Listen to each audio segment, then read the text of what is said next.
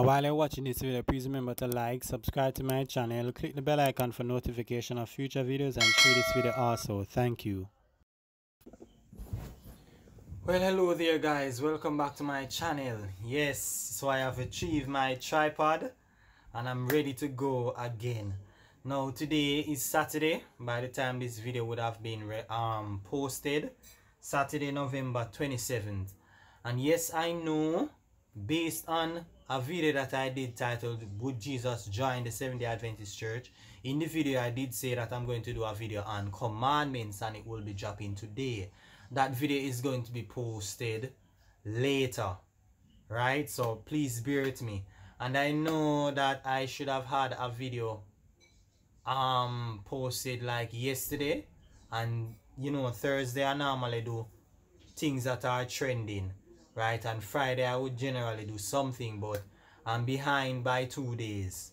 So because of that, I'll be uploading, by God's grace, my aim is to upload 3 videos today. 2 videos on 2 things that are trending today, and hopefully later the last video will be about the commandments, what Jesus meant when he said, "If you love me, keep my commandments." That's what I'm going to be posting later. Now the reason why I am doing a video on this, as you can see the title, it is because I somewhat feel I share some of the I can understand what Kirk Franklin is going through, right? That's one of the reasons why I'm doing a video on it, and there is something I want to point out, right? The next video that I'll be that's trending, that I'll respond to, it is something that actually happened in Jamaica, and the reason why I'm going to respond to it is because I have some videos that I'm going to be putting out next week, right? And it will enable me to make the video shorter, because I would have brought out a point already in the video that I'm going to do later, regardless to what is trending, right? So I'm just stating that off the record, so you understand where I'm coming from, and that, you know, we're on the same page, right? So that said, Kirk Franklin, most of you know, would already know that Kirk Franklin is by far the most popular gospel artist, right? And as you would have seen in the thumbnail, if you can see it clearly, but then you might not be able to see it clearly, that it is said that he won Grammy for Best Gospel Artist. Let me tell you how many times. Just give me a second here, guys. He won Grammy for Best Gospel Artist. Oh gosh. 1 second here.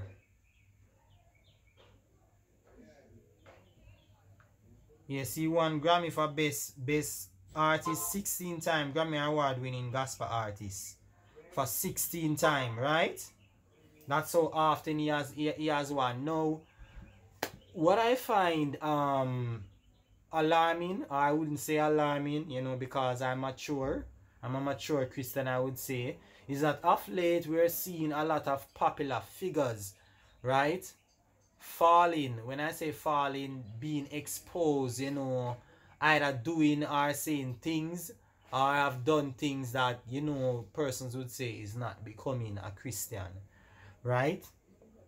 And yeah, popular figures, you know, who you'd call bigwigs in Christendom, right? And why I say it's not alarming for me is because I'm mature enough to understand that no one is perfect, right? And that scripture knows no such thing as absolute perfection, which Seventh-day Adventists and many other Christian denominations would promote. Scripture doesn't teach sinless perfection and those kind of things, right? In fact, James said in James chapter 3, which I oftentimes quote, that in many things we offend, right? Or we oftentimes make many mistakes. And the apostle, right, in saying he includes himself in that category, that even he made mistakes often, right? The apostle John says that he writes to them that you sin not. However, if anyone sins, we have an advocate, which is Jesus, right? So the fact that John wrote this, you know, he's essentially telling his readers, you know, that it is natural then, so to speak, if you sin. Even though it is his wish that it doesn't happen, it is possible that it will happen, right? And if and when that happens, there is Jesus, the advocate there, who mediates on your behalf with the Father, and in turns grants you forgiveness, right, for that sin that you commit, right? So that even though you sin, you won't lose God's favor. Jesus' role is basically for that purpose. So what this is essentially saying to you is that it is highly unlikely that anyone will achieve absolute perfection, right? Because the minute you achieve that, if that was possible, there would be no need for an advocate, right? That's simply common sense, right? So I'm saying this not that I'm trying to defend Kirk Franklin, so to speak, right? I'm not defending him. There is absolutely no excuse for sin, right? And I am happy that he didn't give an excuse for what he did, so to speak. He confessed openly that despite the reason for his sin, it was still wrong, and it still isn't justified, because the Bible says that be angry and sin not, right? Nevertheless, I have to say that I don't know the circumstances. I don't know everything. So far, based on what I've seen, I've only heard the father's side of the story, that is Kirk Franklin. I don't know the son. What's the reason, that what led him to do that, right? We only know one side of the story. So when you know one side of a story, you can't take sides. However, what I will say is that both of them is wrong. Kirk Franklin is wrong in how he responded to what happened, right?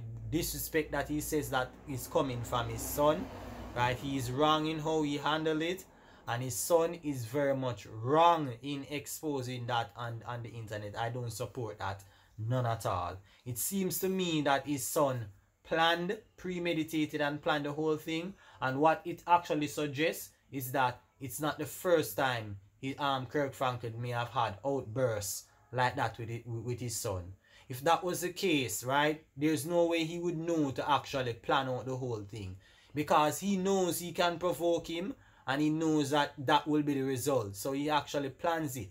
It seems to me then that this is an issue, right, that Kirk Franklin have with anger, right? And I would argue that perhaps God allowed this to happen for him to realize in himself that he needs to work on that, right? He needs to work on that. I remember stating it, in my analysis of Rabbi Zacharias, that when you have a sin, right, that so besets you, if you just leave it right there and you're not continually fasting, praying, asking for the Lord to help you to overcome it, it's going to fester up, and one day it's going to bring you embarrassment, right? So don't leave it there unattended and say, oh, it's okay, it's normal. No, work on it. Find someone to talk to, ask for prize and so forth, so that you can overcome it, right? Because the end result, it's going to overcome you, and that is what is going to happen,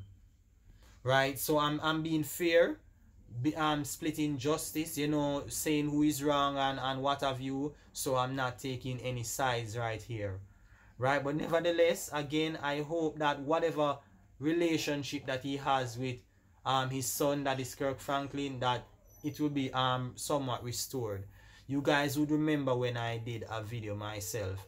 If you look in the playlist titled Social Issues, I talk about how I had low self-esteem growing up, something that a lot of persons perhaps didn't know, and how I had suicidal thoughts, and I was able to overcome them both. Right now, I think my self-esteem may be too high. As it is right now, I'm trying to keep it down a bit so that I don't become arrogant. You understand? Most persons, when I share this testimony, persons are shocked. You had low self-esteem? Bravo, that's a testament to what God can actually do, or God can change a person's life. No one would ever believe that this guy who speaks so confidently and is so bold in his exposition on biblical things, just my overall demeanor and how I act doesn't suggest no that I have a low self-esteem. So persons wouldn't know that. But a lot of the reasons why I had this low self-esteem, as I would have stated, is because of the relationship with my mother. Now, I'm not going to go in detail about it. That's not the purpose of this video. You can go and check it out for yourself.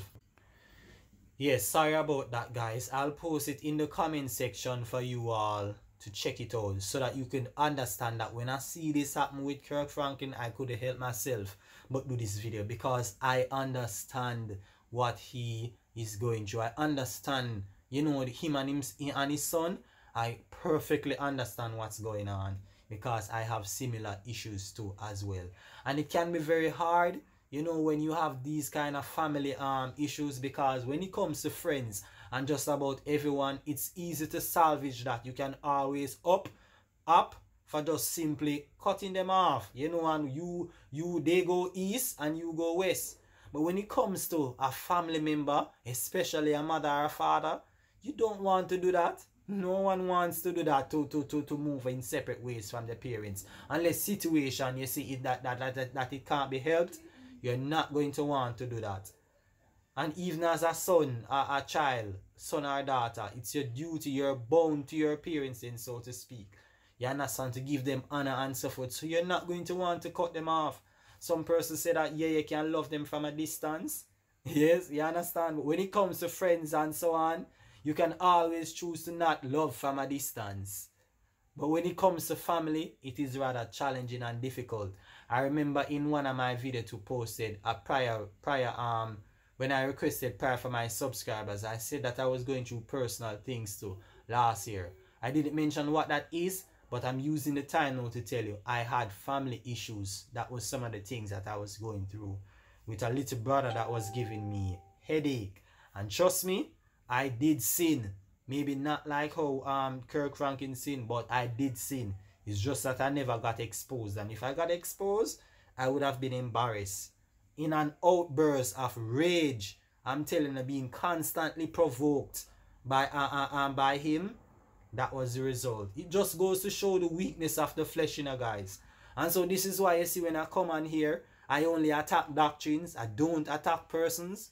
I don't seek to do it. Even when you see me use Pastor Gina Jennings, and I'm using him as an example to talk about Pentecostalism faith. Many persons have a lot of negative things to say about him outside of what he teaches. You notice I don't stress on that. I don't stress on that because I myself is not perfect. And until I become perfect, I'm not qualified to call out anyone sin publicly, because I'm not perfect. I could easily be exposed just as many of them. You understand? So I only attack doctrine, and this is the point that I want to make to you guys. Don't put anyone on a pedestal. I don't want any of you to put me on a pedestal. What I want you to do is to pray me up and pray for me. You understand? Because that is why Paul says, if any man think that he stands, let him take heed lest he fall. You understand? Never reach a place where you think, oh, you're there, you're so holy. None of us is beyond falling. Right, guys? So this is what I want to say to you.